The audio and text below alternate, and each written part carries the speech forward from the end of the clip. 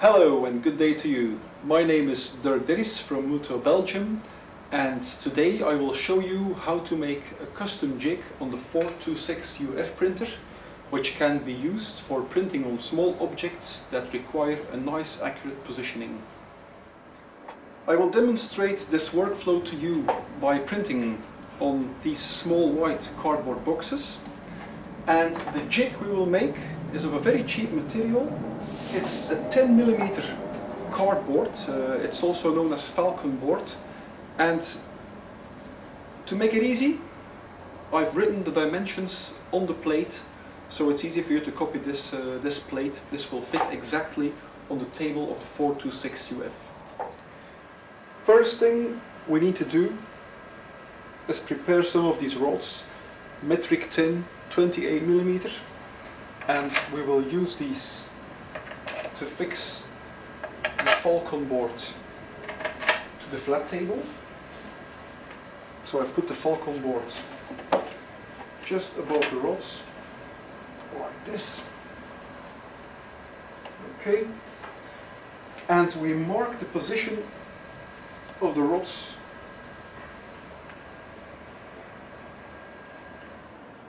try to mark more or less the size, because we're going to hand carve these out. Okay. This is some of the better handiwork.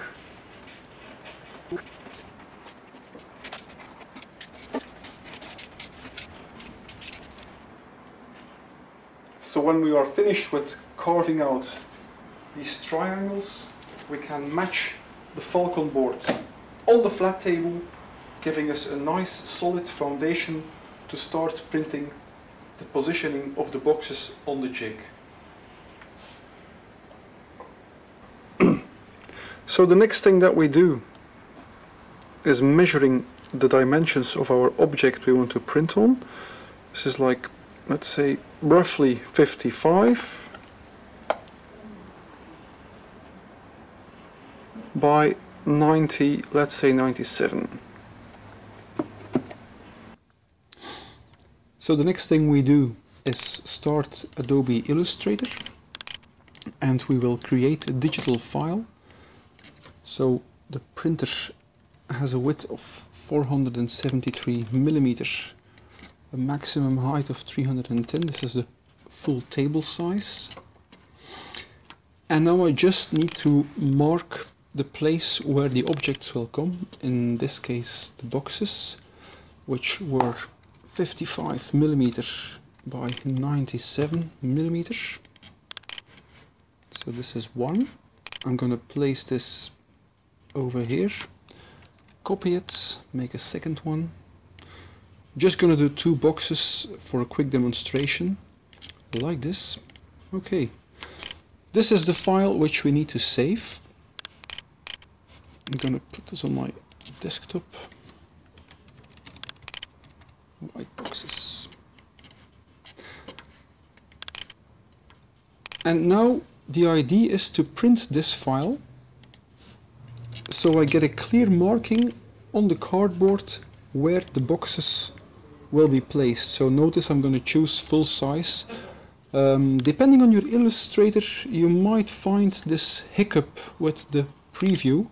So don't worry about that. Although the preview doesn't really show full table size, it's going a little bit out of there. It's not a big deal. Just make sure you do a center placement, full size, and then you go to the driver setup.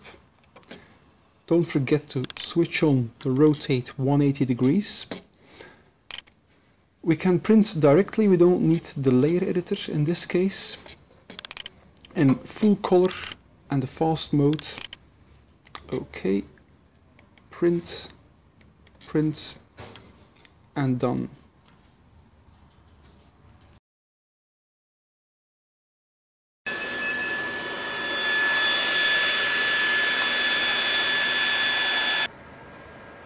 Printing is done, so at this point we have a positioning for the boxes.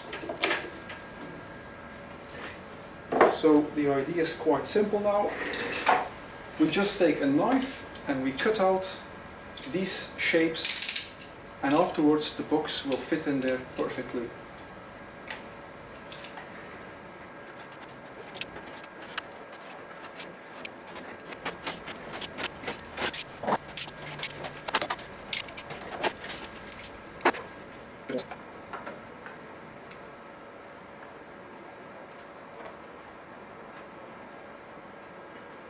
Perfect fit. At this point, after the carving, we can mount the jig back on the vacuum table, and we take the objects there, perfect, and we lower the table to get the correct height. Close and press the set media button so the laser can check if nothing is too high. Ready to print.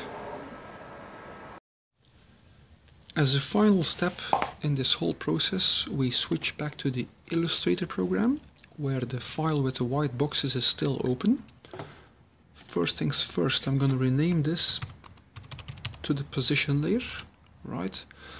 You might want to lock this just to be sure that nothing is moving.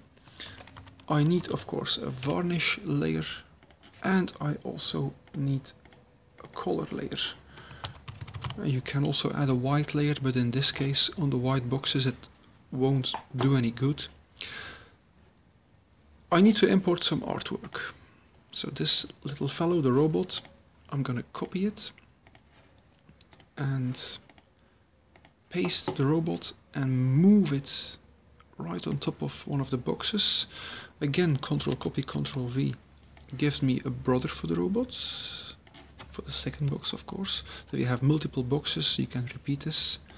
They are now in the color layer, so I now require to have something in the varnish layer as well to protect the ink. So what I will do is I will copy this. I'm going to the varnish level. And very important in Illustrator, if I would just choose paste, it will end up in the middle of my page, which I do not want.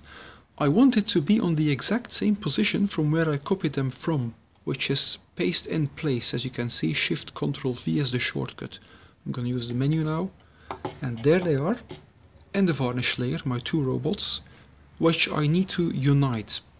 I'm going to the Pathfinder, unite, that's it. To the layers. If you want, I'm switching off the color layer now, if you want to print with degradings, which is not the case now, you want to make sure that the darkest color, or the places where you want to have the most ink, should be the darkest color. I'm just making a habit out of this. So I'm going to switch the fill color to total black. That's it. So now I want to print these two fellows.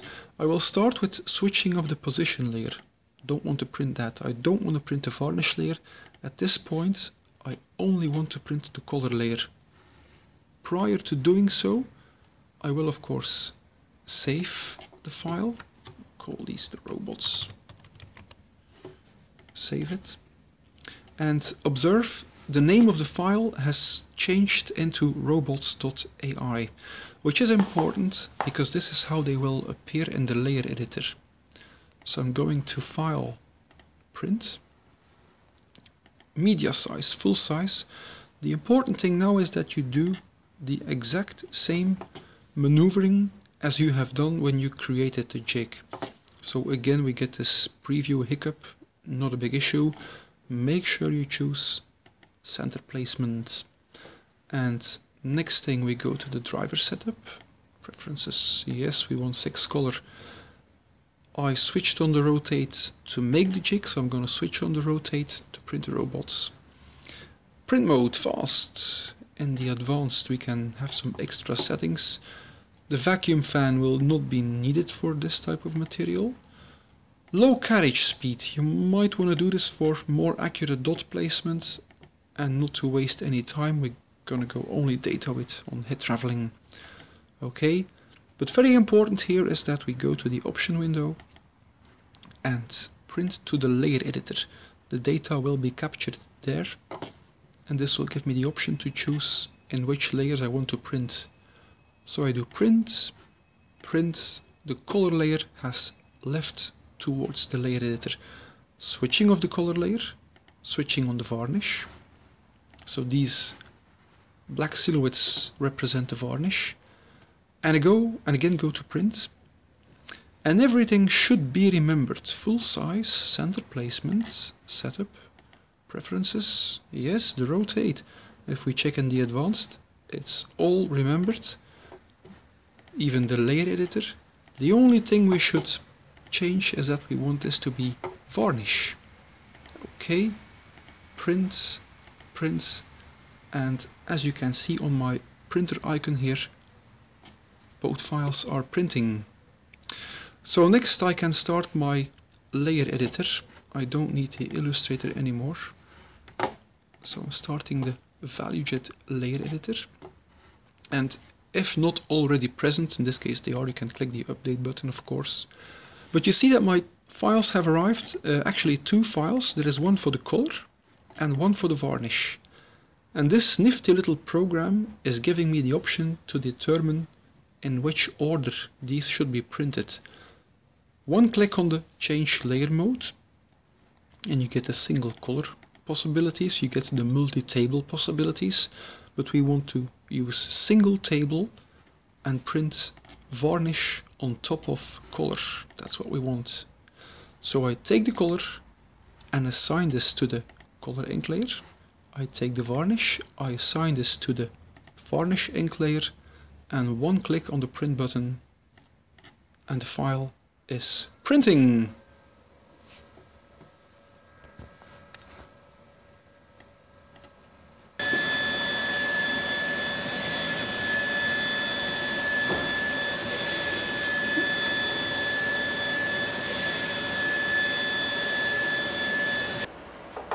Printing is finished, so when we open the cover of the machine, two robot boxes appear with perfect positioning in a cheap and fast way. My name is Dirk Dennis, and this was how to make a custom jig on your 426 UF. Thanks for watching and goodbye.